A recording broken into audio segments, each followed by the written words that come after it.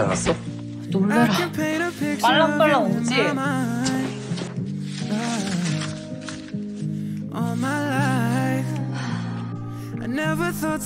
진짜 명예훼손? 내가 유일하게 잘하는 거잖아.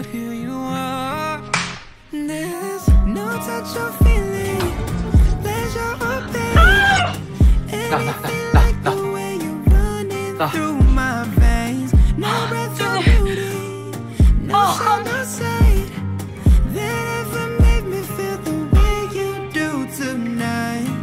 줄까?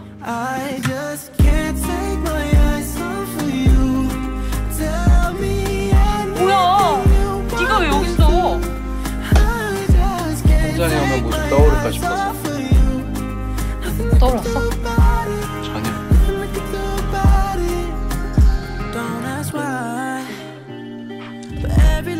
너는? 넌 왜 여기 있어? 너 찾으러 물어보고 싶은 게 있어서. 나를? 굳이 이 시간에? 여기 있는 줄 알고? 삼촌 생각나서? 삼촌 대신 응원해줄게.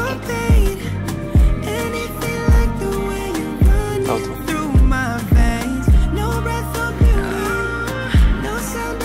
홍준이! 어디가? 머리 식히러.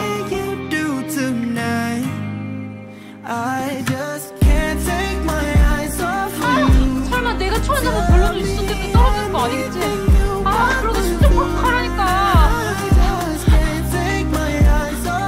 머리 터지게 공부하느라 여기 올 시간이 없어서 그러지. 그럼 나도 머리 좀 시켜볼까?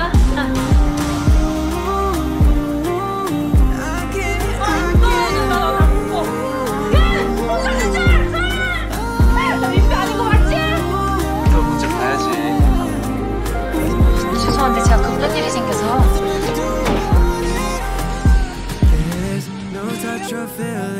내 룸메를 왜 그렇게까지?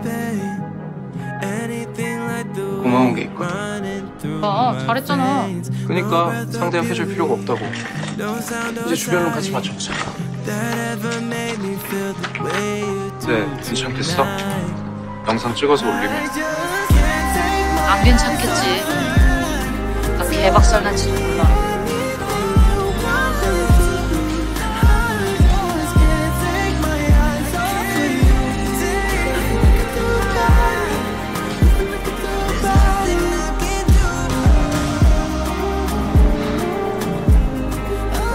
마음에 빚을 진 기분인데 내가 빚지고 못 사는 상태.